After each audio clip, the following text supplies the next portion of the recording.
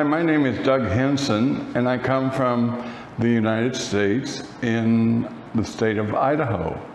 I was researching different kinds of dental implants, and I came across Indian doctors that do the procedure for people that have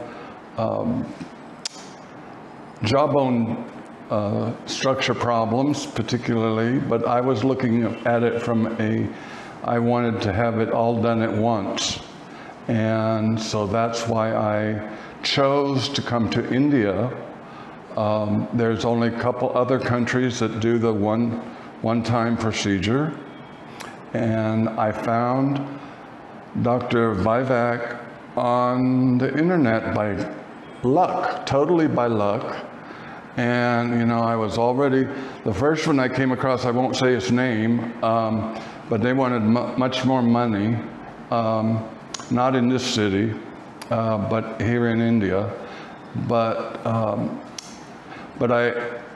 was just looking, of course, because of the current COVID pandemic worldwide, I could not travel, and so I was limited where I could go. And I had been trying to wait for the tourist visas to open up for India, and they still have not, but I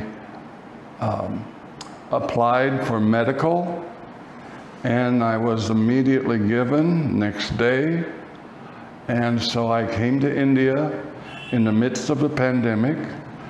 No problem. I only had to have 4 PCR tests, and I'm already vaccinated, so I wouldn't have taken a trip pre-vaccination. So I'm just, like I was saying, I was thankful that I found Dr. Vivek. We remained in contact, and amazingly, it just all of a sudden, I went online and it let me get a medical visa, and I thought, okay, I guess I'm going to India again.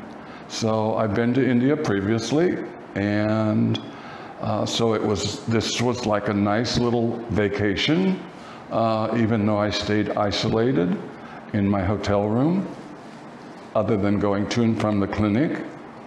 The staff are all very, very helpful and knowledgeable, and I feel like I couldn't have asked for better. And I'm just thankful to finally have the job done, and they're still adjusting that a person experiences when they've had the full mouth done, but and that usually takes, you know, 10 days or a month or something like that for your facial muscles to adjust and that. So all I can say is, you know, God bless Dr. Vivek and his practice of trying to serve the Indian people and not gouging them like some might.